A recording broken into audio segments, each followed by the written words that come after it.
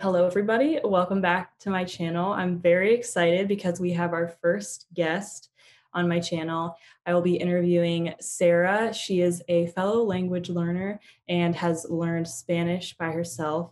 And I'm very excited to talk with her about her language learning journey, some other things about her, and ways that she has found language learning to be definitely possible on your own at home. And I asked you guys some questions that you shared with me that you wanted to know, and I'm excited to ask her those questions as well as some of my own. So hopefully everything you wanted to learn about language learning will be answered in this video. So first off, Sarah, you could introduce yourself, maybe a little bit about your language learning journey, and then your past, maybe some of your interests, and just introduce yourself to everyone. Okay.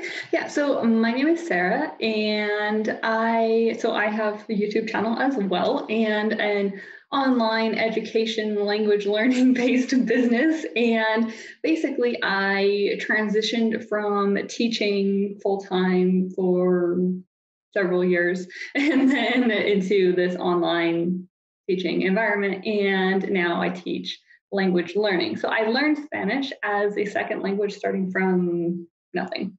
As a teenager, I started seriously studying Spanish when I was about 18. I studied a little bit in high school, but mostly when I started college. And I took several classes, but that really wasn't enough for me to achieve the level of fluency that I have today. It was uh, quite a bit of practice on my own, as well as those classes and working with various teachers and tutors and pretty much everything over the years. Cool. Yeah, I'm definitely glad to have you on this channel. And I also that was interesting, that part that you said about Mhm. like learning in the classroom, because I Mhm. shared the same thought on that. Mhm. Because I also think it's interesting that there's definitely not like a one size fits all when it comes to Mhm. language learning. And a huge part of that is knowing what works best for you, which I'm sure we'll touch on later on. Um, I'm trying to think of like the best question to start with, but I don't know necessarily that there's like one really good one, because there's so many parts of your language Mhm. studying that I want to touch on. I think maybe I'd definitely like to know, like starting off with this question, Okay. what are some common mistakes that people make when it comes to starting a new language? Because I feel like Mhm. if you're making mistakes right at the beginning, like that obviously will hinder you throughout this process. So do you notice any sort of common mistakes, maybe from your students or even from your Mhm. experience? So I think that from my experience, most people I'm in California, and most people within the states, I'm most familiar with the California school systems, I've been through all of them, the Cal States, the UCs, the high school, the community college. And basically the way that those are set up is with like a 2 year language program and then a third year to do more fluency. I think the biggest mistake that people make, whether they are learning on their own or going through classes, is that they rely just on the classes. They think that, okay, I'm going to go to this class, I'm going to do everything that's asked of me, and then I'm going to be fluent in a language. Hmm. And while the classes do help, it's not enough to actually be able to speak a language fluently or read or write or listen or any of those Right. skills, because it's just like learning anything else. And it's just like when you learned your first language, you've spent your entire life, 12 years of school practicing that language. It's not Hmm. going to be enough just to practice it going to class 3 hours a week for 3 years. No, I mean, I totally agree. I've heard so many people who have said things like, I've taken 4 years of high school Mhm. French or Spanish, and you get like baseline and stuff, but then when it comes to actually speaking it, most Mhm. people can't. So it's definitely Huh. frustrating, but That's something that's really interesting too, is that a lot of people, I hear them say that, oh, I don't want to learn through classes because I want to just learn how to speak. Like I just want to learn how to use daily, mhm, conversation. I don't necessarily need to know all the grammar and everything. But what yeah, they don't realize is that that's part of the process. mhm, They need that process if they want to be able to speak fluency, or at least to achieve a high level of fluency. Right. I think going off of that, I feel like a lot of people look for like the quick hack or like the quick way Mhm. to learn a language, and there is no quick No. way. Like, hate to break it to you, there's no quick hack how to do that. And so a lot of people Um, obviously going into it are can get discouraged very easily if they don't see mhm. progress right away. And it's like when you're learning a language, you're signing up for like a lifelong thing, because Yeah. learning any language, I mean, English is my native language, but Mhm. there's still ways I can learn to be more fluent, but just by like Yeah. learning the vocabulary, there's still things in English where I'm like, Mhm. and so it's like you're Yeah. always just like a lifelong learner. Mhm. Okay, so I want to ask you about organization, because that's a huge Okay. thing for me. I definitely, when you don't have that classroom structure, Mhm. it's hard to create that structure for yourself and like keep yourself organized. Mhm. So, do you have any tips on how you stayed organized, whether it was like certain notes or notebooks, or maybe like even apps or some sort of system that you used when it comes to like organizing notes or Yeah. organizing your study routine, just like organization in general? Mhm. Okay.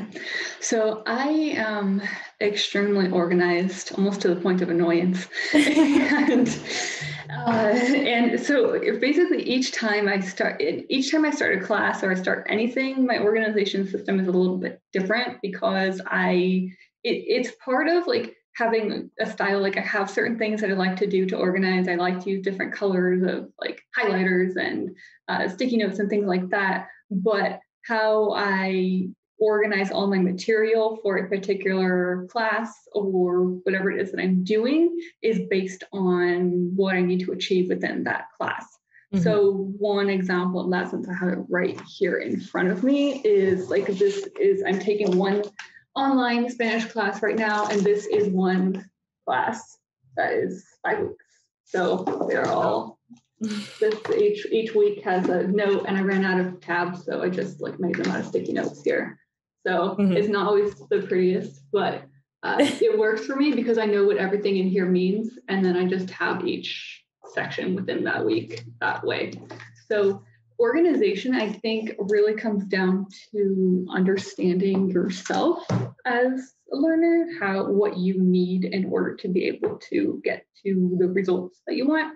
So it's not necessarily like, oh, do this. Like I would never tell someone, organize your class exactly like this, because that might not work for you. You need to know what you need. Like if that does work for you, then great. Like definitely learn different approaches and different styles that other people use, but then think about what you like and try them out. And if that works, then great, you can use that.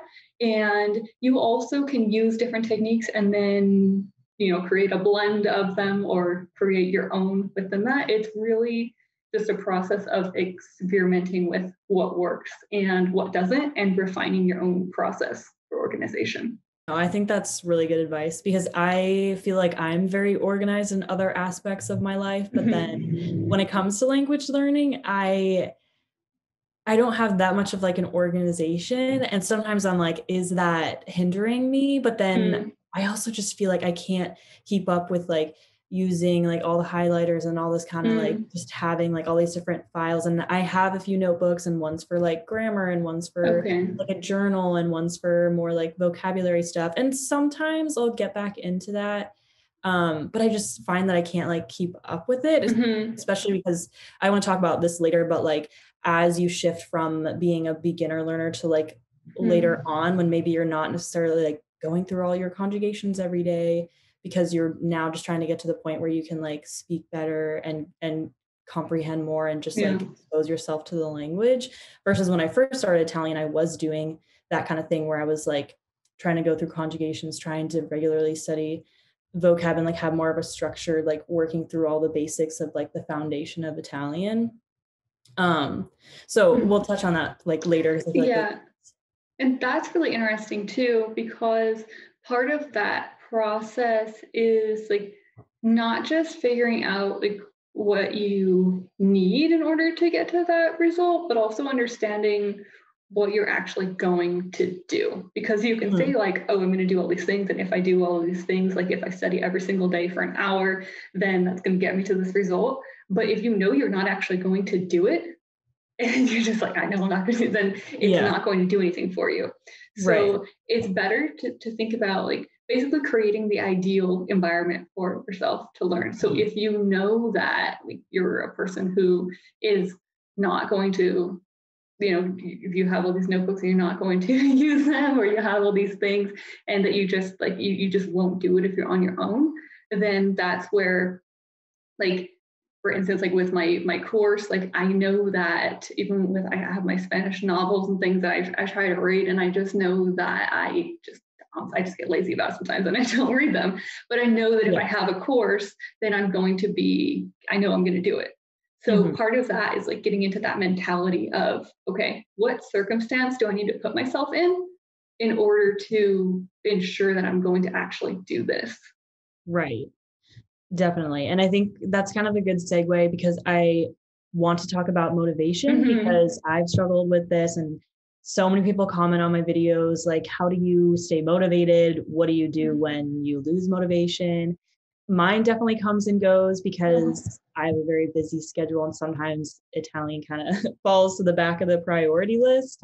Um, do you have ways that you were able to keep up motivation? Because I've talked about some of my personal ways in some of my videos, but you mentioned like having a structured course. That's Mm-hmm. very good. That also more structured kind of works for me sometimes. Mm-hmm. But yeah, just ways that you've stayed motivated, or if you lost motivation, like how you got it back.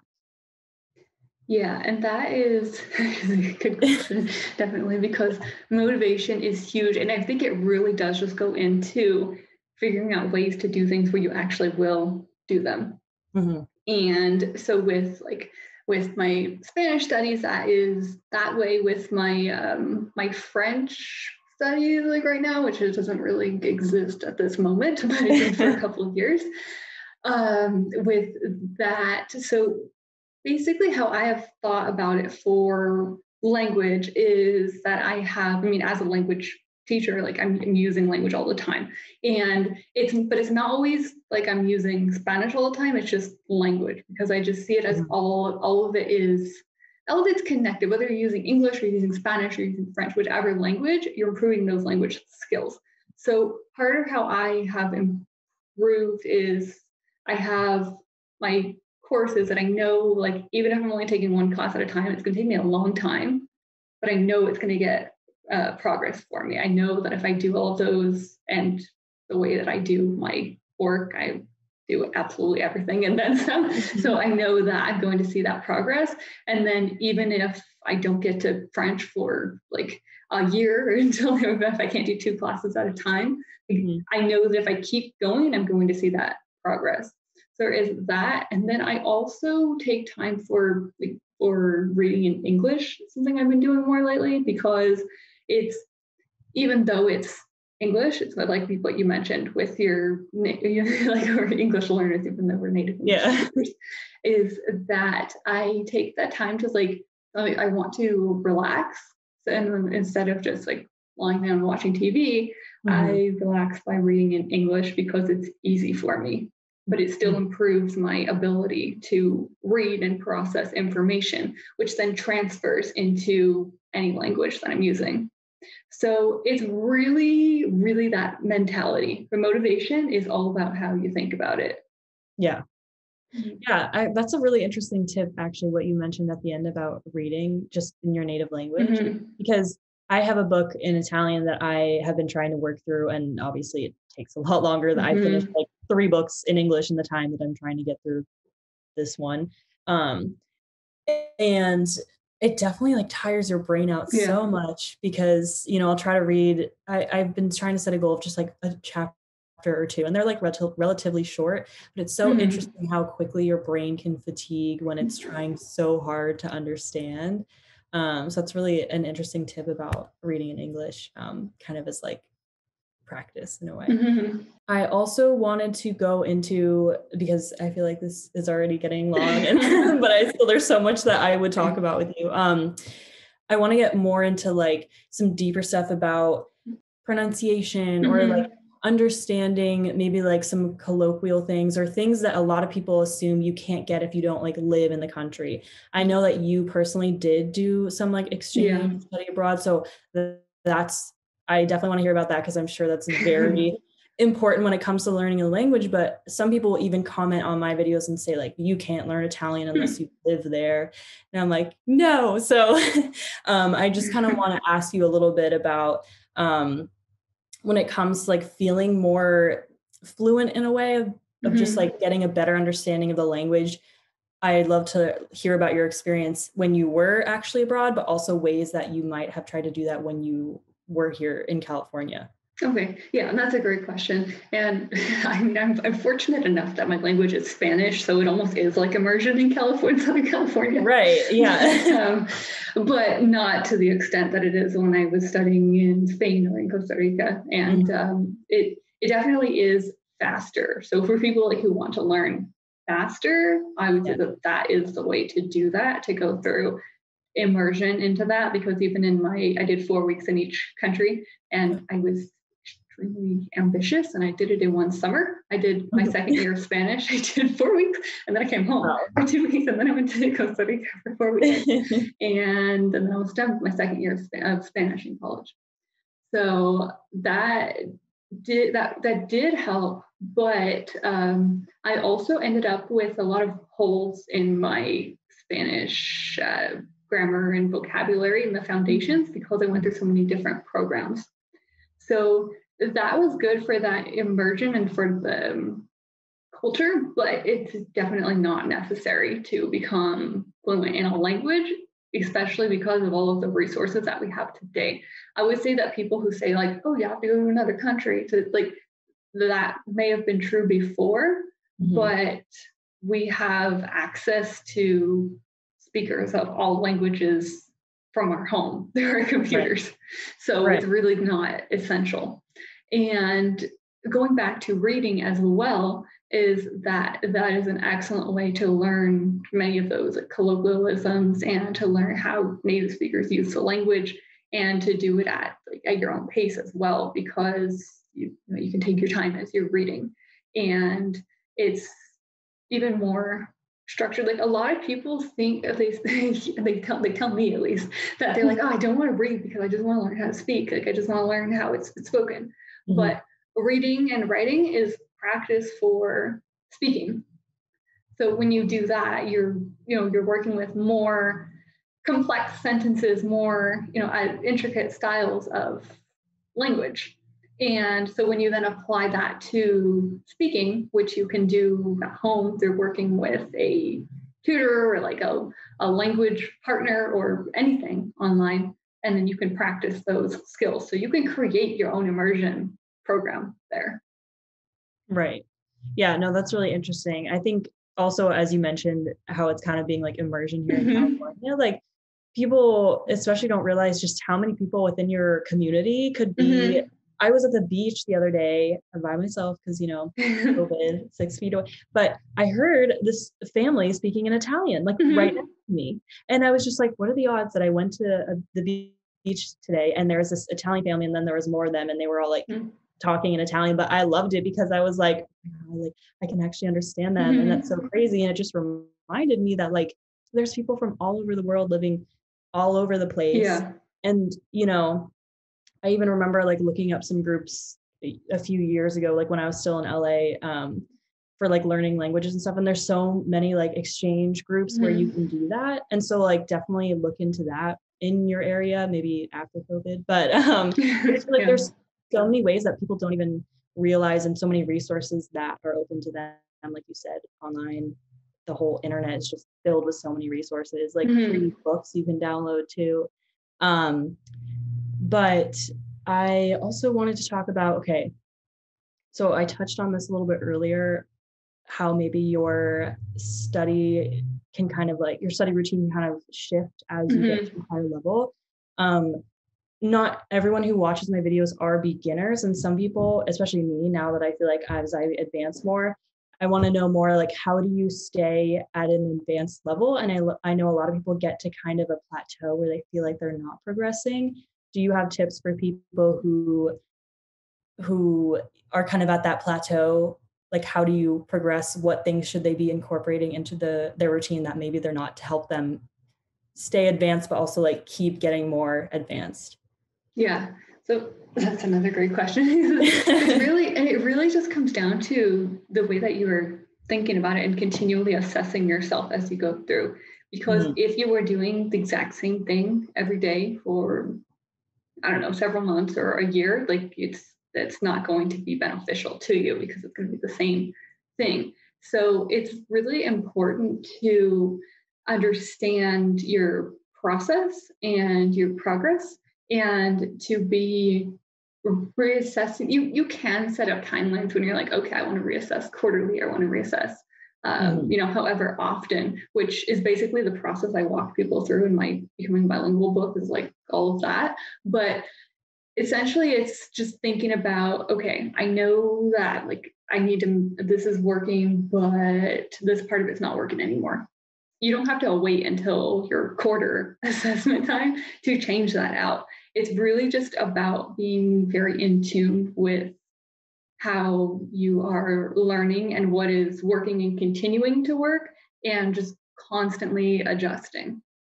Mhm.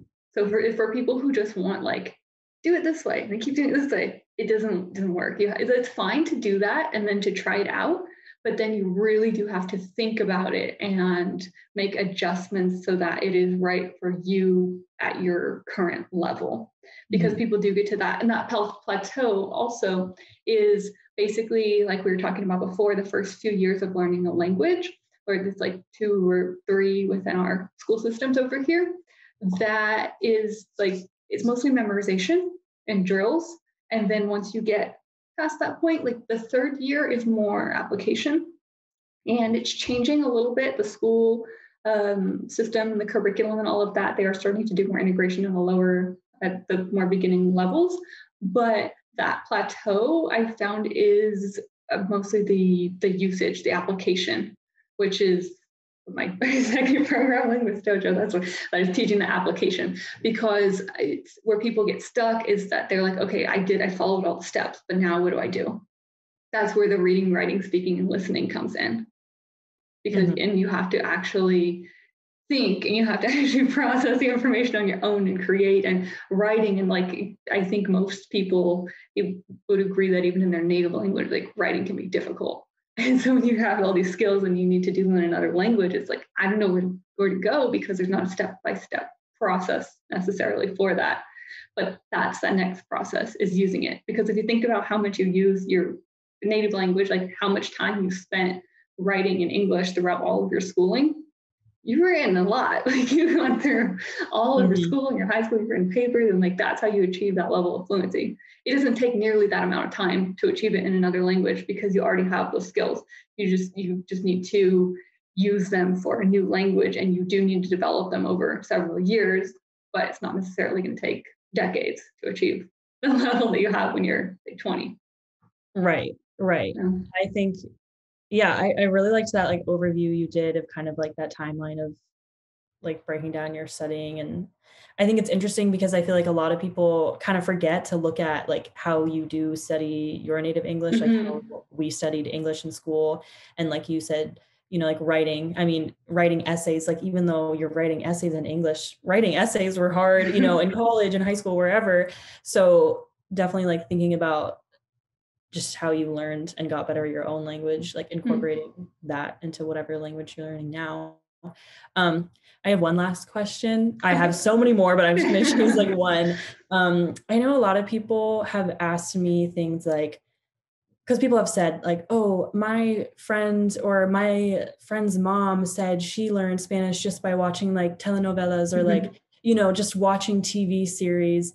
Um, I feel like some people have tried to pick up a language just by like watching a ton of TV or watching a ton of the resources out there for you. I personally enjoy watching like Italian mhm. series. Um, how effective do you think that is? I don't, I'm pretty sure you're not going to say you can learn a language just by watching TV. But how effective is that? And what are you getting from that? Just so people understand what you are actually getting from Mhm. from watching shows and stuff like that. Okay, so if you're watching a show, you are listening, and you're also getting a little bit of the culture as well as you're watching that. You Yeah. see that too, and but essentially that's what you're getting. You're getting listening, so listening and comprehension as well, which is important for pretty much any aspect of your reading or whatever it is. But the only way that you can actually learn how to speak is by speaking. So Right. it does help, but you can't just listen to a movie or watch a movie and listen to it for an hour or two and then be able to speak. You Yeah. actually do have to practice. If you want to learn how to speak, you need to practice speaking. And then or if your goal is writing or reading, whatever it is, you have to practice those skills as well. So it Mhm. definitely is useful because it's that component of listening, which is the four basically components of language learning: the reading, writing, speaking, and listening. And it is that component. So it's important to use them together, but also, you can practice them in isolation, and that can be one of your relaxation activities Right. for your language learning to keep you going. So I would say to use it in that way, as kind of like a relaxation activity. Say, oh, I'm going to watch a Yeah. movie, but instead of just watching one in English, I'm going to watch it in a language that I'm trying to learn so that I can also keep progressing that way, but I can also relax. Yeah. Yeah. No, I think that's good. And that's pretty much what I use it for as well. Now that I'm Mm-hmm. thinking about it, like last night I watched a movie in Italian just for relaxation, and or I watch like YouTubers, because I feel Mm-hmm. like that also helps me get some more like colloquial stuff, just if they're interacting with their friends or just like fun little stuff that they say, you can pick that kind of stuff up because that's not necessarily like in your textbooks or Yeah. resources that you're reading online. um like I said, I seriously have so many more questions, but I know we've talked about potentially doing other collaborations and doing Instagram lives and stuff like that. So I don't think this will be the last you see of Sarah on my channel or my social media. But before this video ends, you have mentioned a few times about your course. So can you let people know where they can find you, first of all, on social media, but also some of the resources and things that you provide for other language learners? Yeah. So, as I mentioned in the beginning as well, my YouTube channel and my website really has everything on there that you need to know. So, it is just my name, it's sarahvigil.com. And I mentioned both my book and my course, and those are the two ways that you can really access this information in like a structured environment. And then, of course, there is my YouTube channel as well.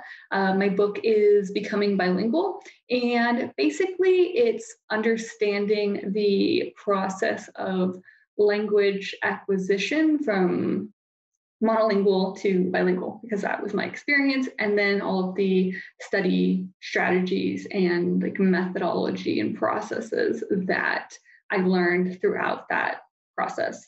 The next step to that is my course, Linguist Dojo, which I call Linguist Dojo. I feel like I should mention briefly that it's Linguist Dojo because I also study martial arts, and a lot of the practices that I learn and that I teach are very much influenced by that as well. And dojo comes from Japanese, from martial arts and karate. So Linguist Dojo, it is a place for learning basically everything about language, focusing on reading, writing, speaking, and listening. Essentially, it is that intermediate to advanced level.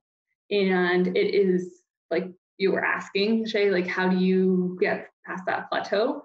That's what that course teaches. It teaches you all of the techniques that you need to know for practicing each of those four core skills. So what are the different styles of writing you need to know, different styles of speaking and listening and reading, and then also integration and the study skills for that as well. So it is, you go from the beginning, becoming bilingual, and then the intermediate to advanced, that level. And that is all on my website. And I have a code for you as well, Shea, that so that anyone who is interested in becoming bilingual can get 20% off of their copy of that book. And I guess we will probably link it down below. Yeah, I will definitely link that down below because now I feel like everyone watching this is like, I need to get it. So I will definitely be right in the You've read it description. already, so yeah. Yes, I have, and I found that it was very, very helpful. Even like some cool like mindset stuff, just like getting prepped for like getting the right mindset to learn a new language. But yeah, very effective. Oh, and here is a physical copy, by the way, of what that Look at that. looks like. So Beautiful. see that, which haven't announced yet, but I'll announce it here that there is going to be an opportunity to get physical copies within my course program. Oh, so you heard it here first. Yeah. But yes, I will definitely link all that below. And I'm just so happy that we were able to talk. I feel like I learned so much, and I'm sure my audience learned so much, and I'm excited to continue asking you more stuff, either in another video or Instagram. So definitely everybody stay tuned for further chats with Sarah. For the next time. Yes, and we will also be doing another type of chat on her channel, so be sure to go check out that video and future collaborations. But thank you for this chat. I'm very excited that we did it, and I will see you very soon. Bye, guys.